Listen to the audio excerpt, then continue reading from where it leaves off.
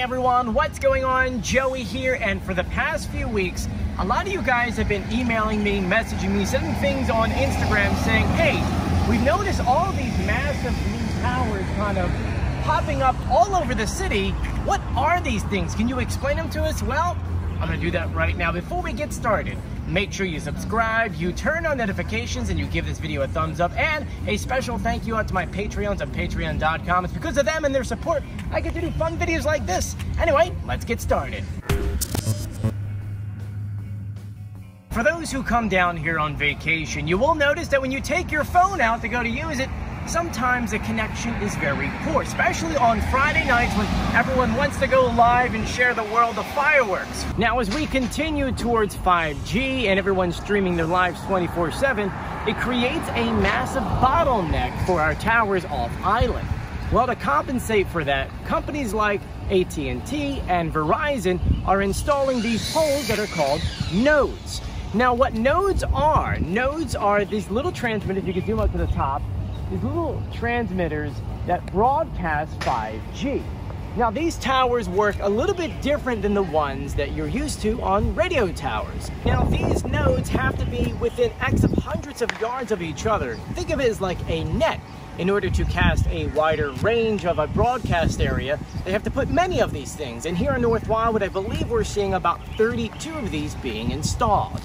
Now, these are built very different than the normal ones because on the island, whether you're here in Wildwood, North Wildwood, or heck, say if you're in New Jersey, there are different nodes you can build. The one behind us is actually a special one because you could put many different networks on one pole. Now, to give you an example, I drove around the city today to videotape these different kinds of nodes. Here's a picture of one that's on the boardwalk, which can only take one carrier, versus one like this that has a light on.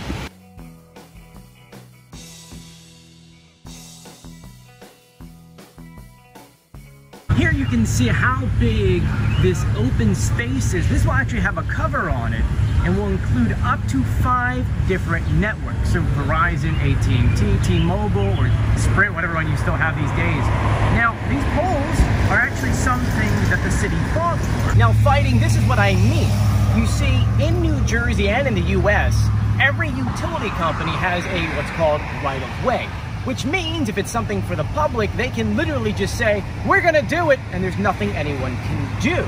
Well, when it came to this project, Verizon and those guys said, we want to install these poles. Well, the city said, well, can we have special ones where you can put different networks on it? Because if they were to do individual poles, they could put as many as they want, which would mean that you would have potentially 5 different poles for 5 different carriers. So the city said, hey, I know we have no control, we're gonna put these things, but can you make sure for the heavy duty ones that can handle multiple different carriers?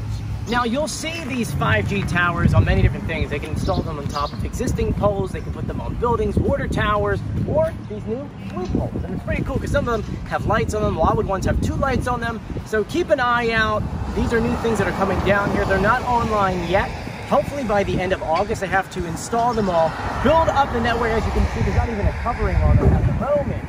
But stay tuned because in a few months, you guys will never have a reception problem on your phone ever again. Anyway, I want to thank you for joining me. If you haven't done so yet, please subscribe, turn on notifications, and give this video a thumbs up. And as always, I'll see you on the beach. See you later. Bye.